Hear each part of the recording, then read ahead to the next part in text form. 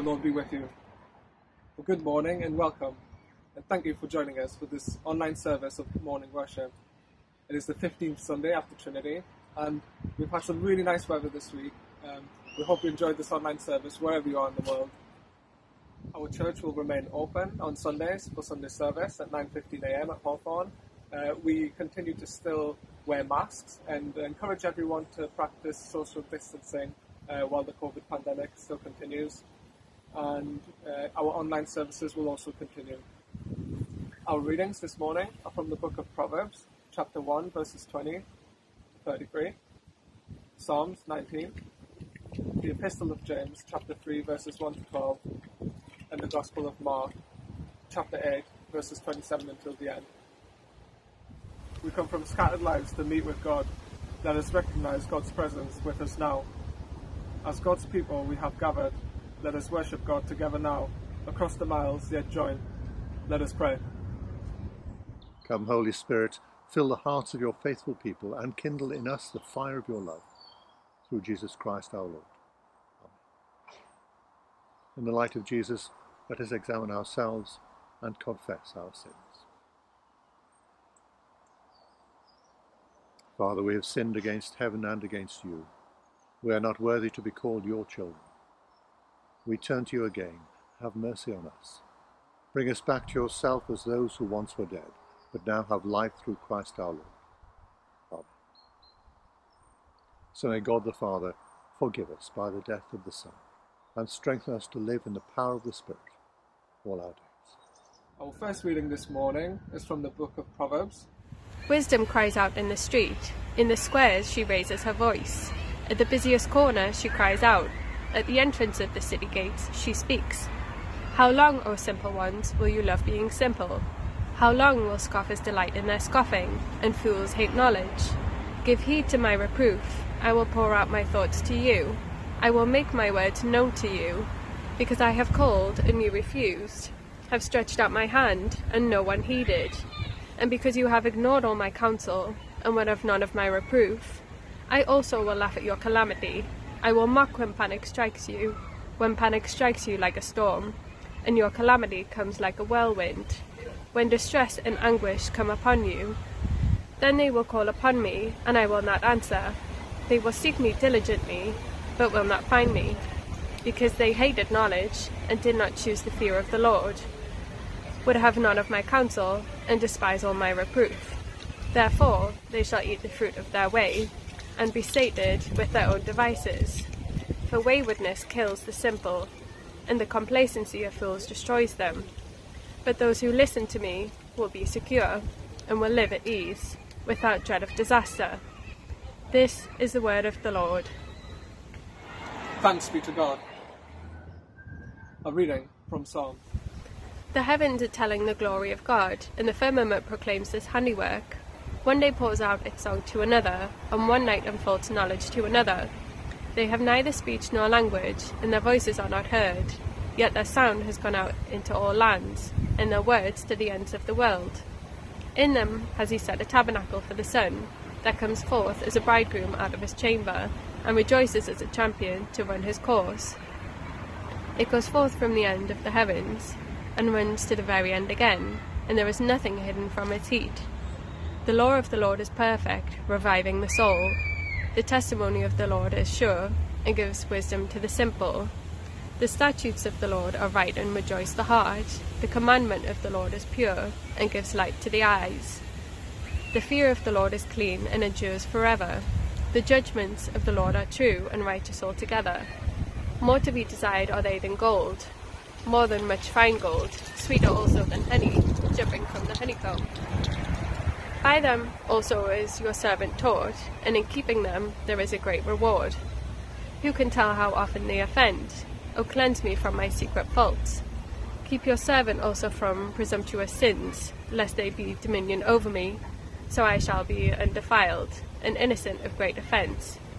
Let the words of my mouth and the meditation of my heart be acceptable in your sight, O Lord, my strength and my Redeemer. This is the word of the Lord. Thanks be to God. The Epistle from James. This reading is from the book of James, chapter 3, verse 1 through 12. Not many of you should become teachers, my brothers and sisters. For you know that we who teach will be judged with greater strictness. For all of us make many mistakes. Anyone who makes no mistakes in speaking is perfect, able to keep the whole body in check with a bridle. If we put bits into the mouths of horses to make them obey us, we guide their whole bodies. Or look at ships. Though they are so large that it takes strong winds to drive them, yet they are guided by a very small rudder wherever the will of the pilot directs. So also the tongue is a small member, yet it boasts of great exploits. How great a forest is set ablaze by a small fire, and the tongue is a fire. The tongue is placed among our members as a world of iniquity. It stains the whole body, sets on fire the cycle of nature, and itself set on fire by hell.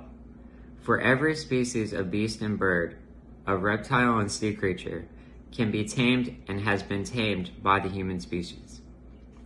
But no one can tame the tongue, a restless evil, full of deadly poison. With it we bless the Lord and Father, and with it we curse those who are made in the likeness of God. From the same mouth come blessings and curses.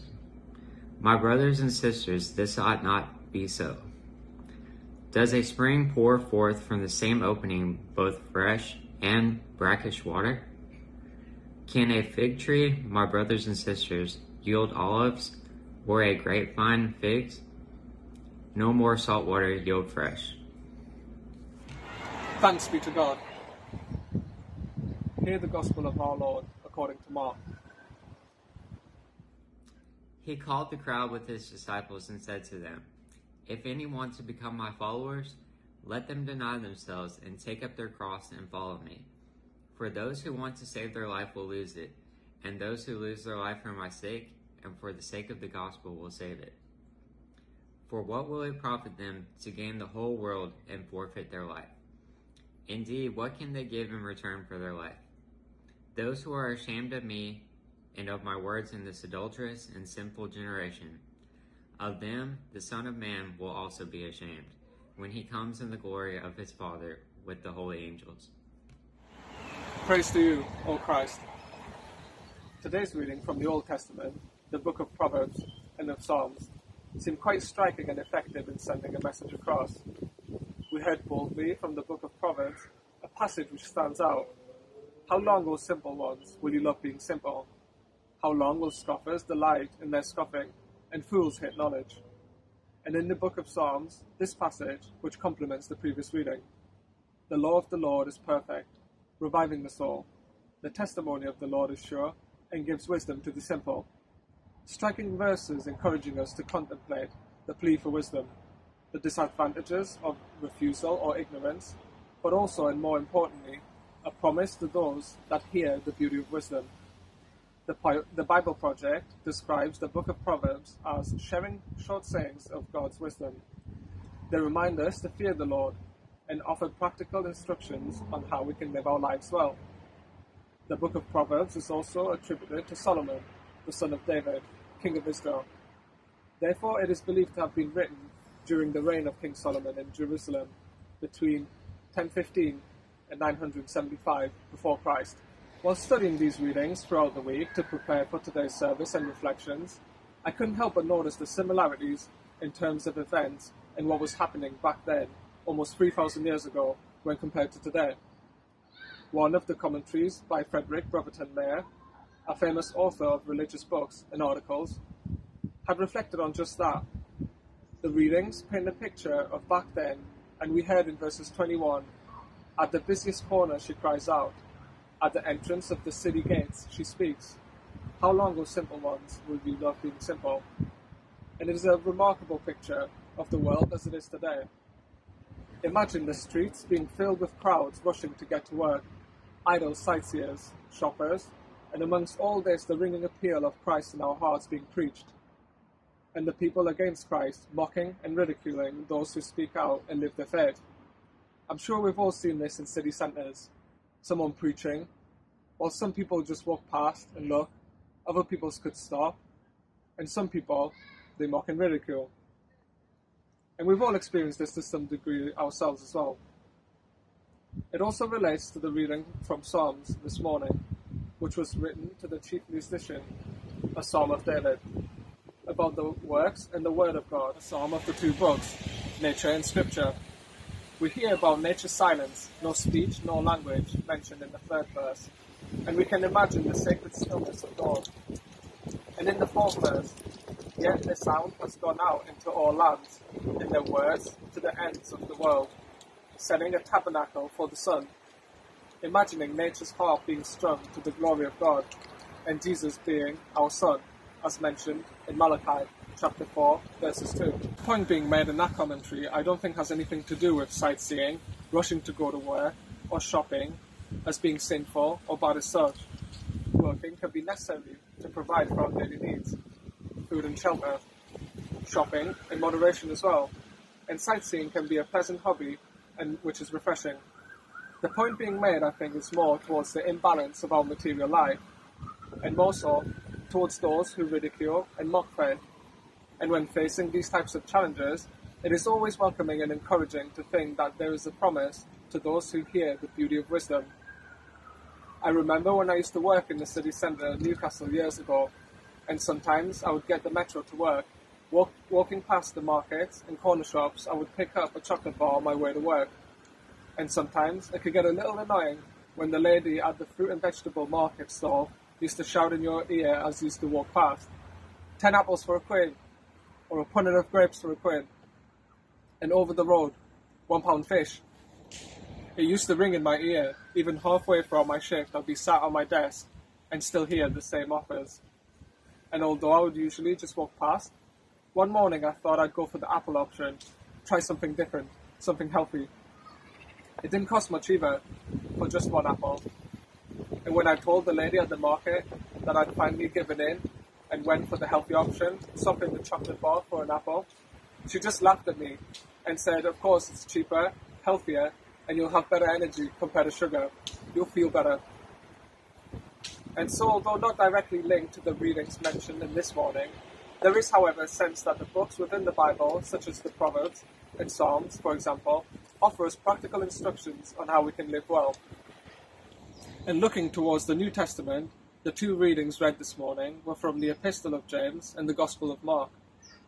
And they relate so well to the previously mentioned readings in the Old Testament. The book of James, according to the Bible Project, makes reference to key points from the Sermon on the Mount and calls on Jesus' followers to live wisely. It is a general epistle of James, and it encourages us as students to understand the importance of manifesting faith through our works or actions, and not just simply hearing them. It also encourages us to further seek the crown of life as promised, and upon researching this week for today's reflection, it was good to find out that James was a servant of God and the Lord Jesus Christ, and that tradition holds that James, like Jude and Simon, were children of Mary and Joseph. And therefore, James would have been the brother of Jesus Christ. Mark's Gospel, which introduces Jesus as a leader who suffers to save his people, leaving the reader to decide if Jesus is the promised Messiah, is believed to have been written between 64 and 70 AD. And in this morning's readings of the New Testament, we hear the continued wisdom and call to reflect on ourselves. In James's reading, verse 4, we heard, "Or look at ships, though they are large, that it takes strong winds to drive them. Yet they are guided by a very small rudder wherever the will of the pilot directs." And in verses 11, "Does a spring pour forth from the same opening both fresh and brackish water? Can a fig tree, my brothers and sisters, yield olives, or a grapevine figs? No more can salt water yield fresh."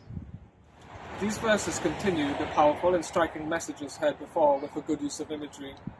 James teaching us the importance of controlling our speech and contrasting the world's wisdom with that wisdom which comes from God. This ties in so well with what was mentioned in the Old Testament reading from Proverbs. It's like the toothpaste exercise where the task is to squeeze all the toothpaste out of the tube and then being asked to put it back in the tube. It's almost impossible and certainly not worth the effort. So James asks us to reflect on the responsibility that we have on what we say. Once we say something and the word comes out, it is impossible to reverse, and us to take careful consideration and responsibility over our words. And we see this sometimes in politicians, for example, promising something which later doesn't deliver, only to be later questioned in public. The shame and sadness of having to face up to that, and we can all be guilty of this. Practical life lessons and wisdom continued in the Epistle of James. The theme carries on in the Gospel of Mark, and the verses which stood out were in verse 33. But turning and looking at his disciples, he rebuked Peter and said, "Get behind me, Satan, for you are setting your mind not on divine things, but on human things." In verse 38, "Those who are ashamed of me and of my words in this generation, of them the Son of Man will also be ashamed when he comes in the glory of his Father with the holy angels." Continuing the theme of wisdom, wisdom of this world and wisdom of God. The disadvantages of refusing God's word through ignorance, but most importantly, the promise to those who hear the beauty of wisdom. And so I pray for myself and for all of us this morning, that we may aim to be good men and women by not offending in word or action, but by speaking with a new tongue. Let our words, like our deeds, be filled with faith and hope and love. And let these three great Christian values, which are so desperately needed in today's world, be spoken under the influence of the Spirit, where tears can be dried, hearts can be healed, lives can be elevated, hope can return, and confidence can prevail.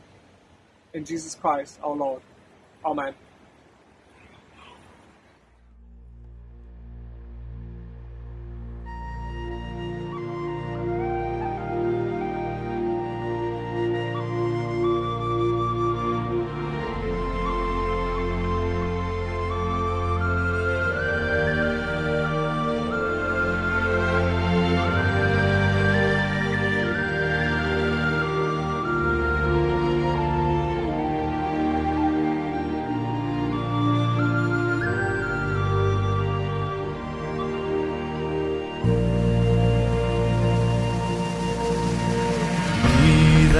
My vision, O Lord of my heart, not be all else to me, say that thou art.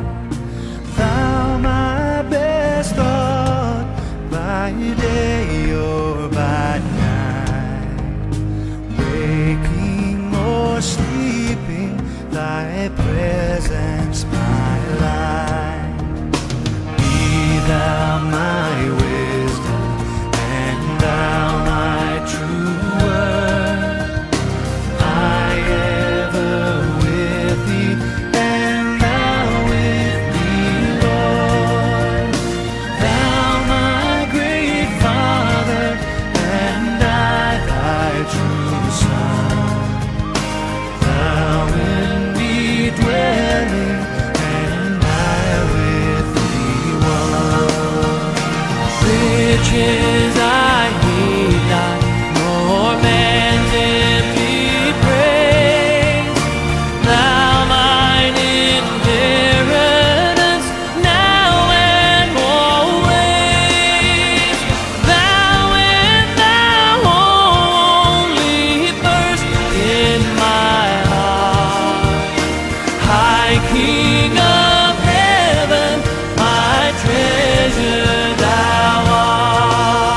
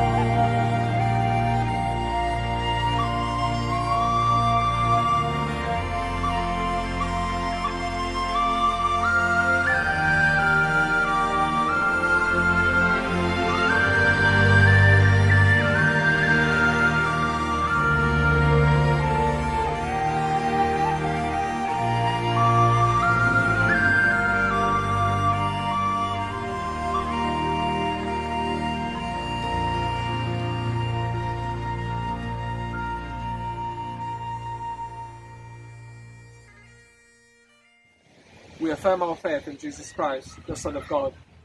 Though he was divine, he did not cling to equality with God, but made himself nothing, taking the form of a slave. He was born in human likeness. He humbled himself and was obedient to death, even the death of the cross. Therefore God has raised him on high and given him the name above every name, that at the name of Jesus every knee should bow, and every voice proclaim that Jesus Christ is Lord, to the glory of God the Father. Let us intercede for others. Let us pray. Almighty God, we thank you for the gift of being able to speak to you directly through prayer.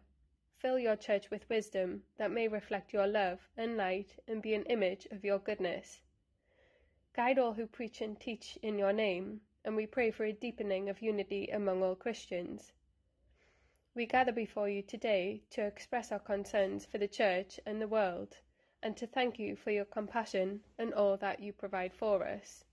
Lord, in your mercy, hear our prayer. Creator God, your Son entered creation that all might be made new. Look in mercy on our broken world and speak to all people that they may hear the message of peace. Guide and guard those who speak out for justice and mercy and face the wrath of undemocratic leaders and governments. We pray for all those caught up in the unfolding devastation in Afghanistan, the military, the people in fear for their lives, the women and the children. We humbly ask that you will surround them with your protective arms and give them hope in the face of adversity. May all who arrive in this country be shown compassion and safe refuge as they begin to build new lives, and we ask that they may find your love through Jesus Christ. We pray for our Queen and government and the leaders in the rest of the world. Sharpen their consciences and give them courage to make wise decisions, making wrongs right and meeting the needs of all who suffer. Lord, in your mercy, hear our prayer. Lord God, we pray for family and colleagues, friends and loved ones, for neighbours and strangers, for those whom we break bread at home, at work, in the church and in our community. We pray particularly for those among our friends and families who do not know you and whose faith has been shaken or fallen away. We pray for children, teachers and administrators as they begin the new school year, and pray for organisations that are starting to meet for the first time since the COVID pandemic began. As we pray for our local community, please show us how we can best serve people who are struggling in any way. Lord, in your mercy, hear our prayer.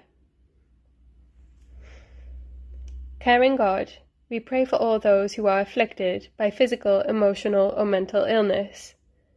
Help them keep their eyes fixed on you, and give them the courage to face the trials and temptations that may come.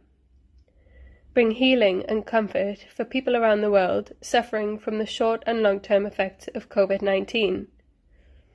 Speed their recovery and slow the spread of the virus. We thank you for the efforts of all those involved in treating, testing, and caring for patients, and ask for your protection over them as they go about their work. Lord, we pray for those in our local communities. As the COVID pandemic continues to challenge our daily lives, so we pray. Keep us, good Lord, under the shadow of your mercy, in this time of uncertainty and distress. Sustain and support the anxious and fearful, and lift up all who are brought low, that we may rejoice in your comfort, knowing that nothing can separate us from your love. In Christ Jesus our Lord. Amen. Lord, in your mercy, hear our prayer. Loving God, we pray for those kept fresh in our memory, and for those long forgotten, for all who shared our homes, our places of work, and our church life, for all who helped to shape our lives. We pray too for the recently departed, asking that they all find rest in your heavenly kingdom, as we commend them to eternal life with you. Lord, in your mercy, hear our prayer. Almighty God, as we move into another week, deliver our eyes from tears and our feet from stumbling, and walk with us on our journey of faith as we seek to do your will. Merciful Father, accept these prayers for the sake of your Son, our Saviour, Jesus Christ. Amen.